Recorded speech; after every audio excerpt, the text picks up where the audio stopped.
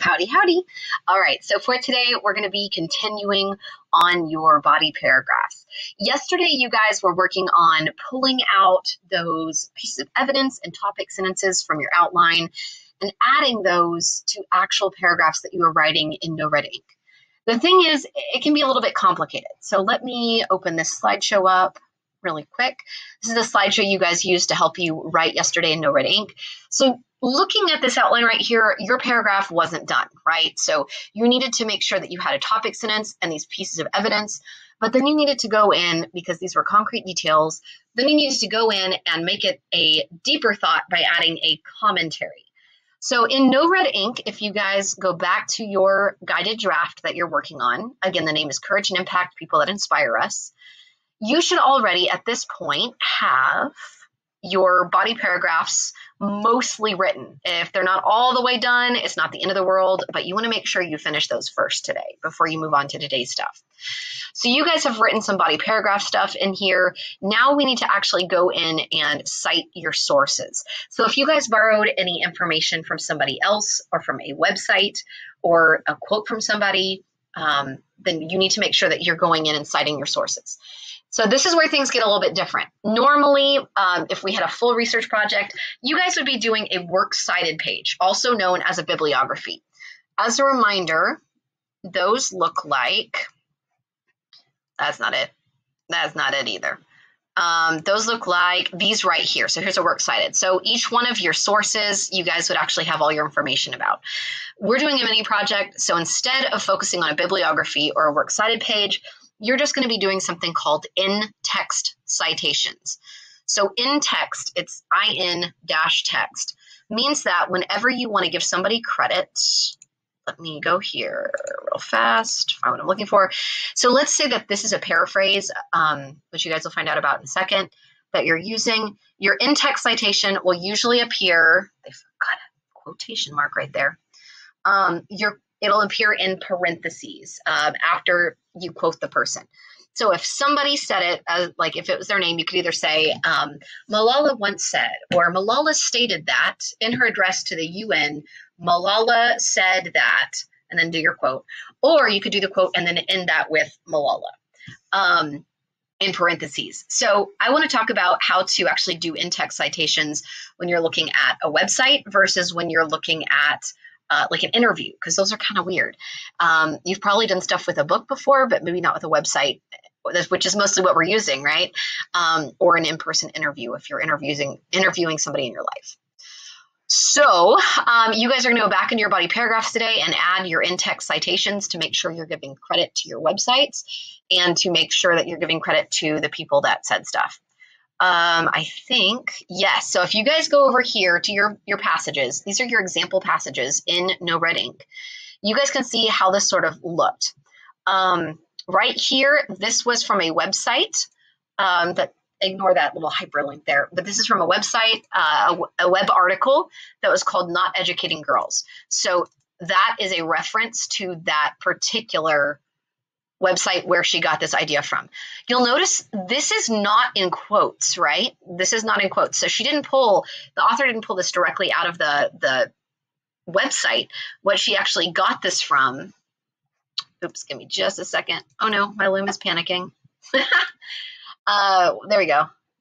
What she got this from it's a paraphrase. So she read maybe like a paragraph or two that was on this web article, and then she decided to put that information together. She didn't know that information off the top of her head. She got it from this web article, but then she wrote it out sort of in her own words. The trouble is, while she wrote that out in her own words, that's not her own idea. So she still needs to give credit to that web article. And that's how she did it right here. I'll show you guys how to do that in just a second. She also actually quotes Malala. So she says, Malala encourages us to speak up. She said, this is another way you can give credit to your person if you're actually doing a direct quote from that person. You don't have to give the website that you got the quote from. You just need to know who said the quote. So you can say Malala said or Malala stated, right? Right there, you guys can see it again. So both of those are great ways to do in-text citations. If you're like, okay, this is confusing, panic, please don't, check it out.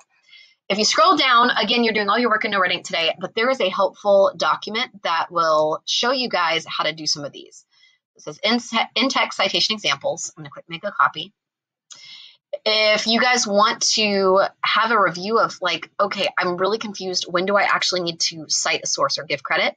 There is a YouTube video at the very top of this document that you guys can watch. And it's going to go over basically how to cite somebody when you're quoting them directly, when you're paraphrasing, or when you are summarizing. So it's going to kind of go over some of those different rules of like how you can do that and give credit. It uses Brave as an example. Just remember in the parentheses, you'll be quoting the person that said that or the name of the website article that you got it from. So that's at the very top of your document. For really specific instructions though, here you guys go. On this document, it says if you need to give credit to a website, if it's a direct quote, like you're actually using quotation marks, right? You'll need to use your quotation marks and then in parentheses, add the title of the website or the web article, and then put your period at the end. So here's an example up here. Include the words from website you're using here. It can be copied and pasted. Make sure it's not too long of a quote. And then you'll put the website and title in parentheses, USA Today, and the article's name is, well, for example, this one is Facebook looks to raise awareness, right? If you wanted to do a paraphrase, here's what that would look like. Pro tip, the period of your sentence will actually go after the parentheses. It will not go like inside of the quotation marks. You don't need quotation marks when you do a paraphrase. What if you did an interview of your uncle or your brother or your grandmother or your mom for your person with a positive impact? So here, same thing again as an example. There's two ways to do that. You guys can include words from the interview and then put the last name of the person in parentheses. Or you can just say that's the quote that they said, comma, and then put their quote in quotations. So examples, direct quote. I knew I'd always wanted a job where I could make a real difference in people's lives. And then the last name of the person that said that in the interview was Ivy. Or you could say, my mom said, if your mom's last name is Ivy, you could say, my mom said, I knew that I always wanted a job where I could make a real difference in people's lives. Both of these are completely acceptable. If you need to paraphrase, maybe you did an interview and your mom kept talking on and on and on, and it was a cool story, but you needed to make it shorter. If you need to paraphrase her and put it in your own words, you still need to give her credit because it's her idea or her story. So at the very end of your paraphrase, you don't need quotation marks. You would put in parentheses your mom's last name. That's another way that you could do that. So read through this. Let us know if you need any help or have any questions. Make sure you message your teacher. The goal today, again, is to go back into your body paragraphs and make sure that you are giving credit where credit is due, whether it's from a website or from an interview or a quote from your person. You probably want to have at least one quote in there. You don't want to have a complete lack of quotes. You really want your person to feel present in your essay, right? So if you don't have a quote in there and you're like, I don't have anything to cite, go find a quote. Cite a quote, please, that has something to do with your topic. All right, that is a wrap. I'll see you guys later. Happy citing.